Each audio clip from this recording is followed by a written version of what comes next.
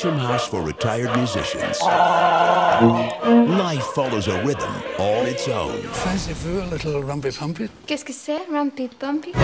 But a new arrival. Look! Welcome to Beecham House. Your room is a beautiful suite in what we call the B wing. Sounds like a prison. Will change their tune. Boys, I know who it is. As large as life and twice as terrifying. I'm going to say something very rude. You. And you. Poor thing, she's having such a hard time. Move those hips! This is not a retirement home. This is a madhouse. We have a serious problem.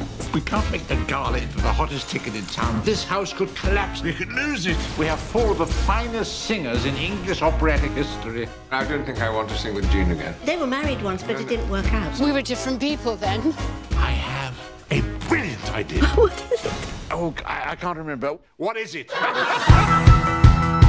What made you stop singing? You must understand, I was someone once. Why do you persist in flirting with me? Older man, vintage wine, seasoned wood.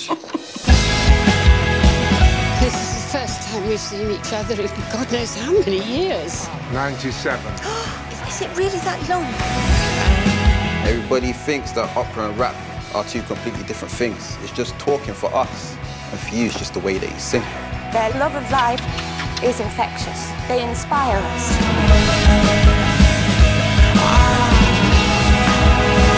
It's not too late. You telling me to go out and smell the roses? I'm telling you to sing.